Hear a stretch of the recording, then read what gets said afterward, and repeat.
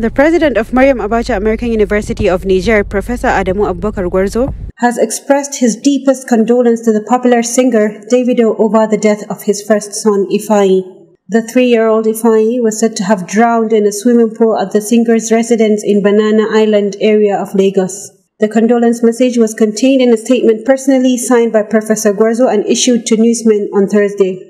Professor Gwarzo described the death of Ifeanyi as a shocking one considering the circumstances in which the boy died. On behalf of my family, MAAUN conglomerate, I wish to express our deepest condolences to Davido and his wife over the sudden death of their first son Ifeanyi.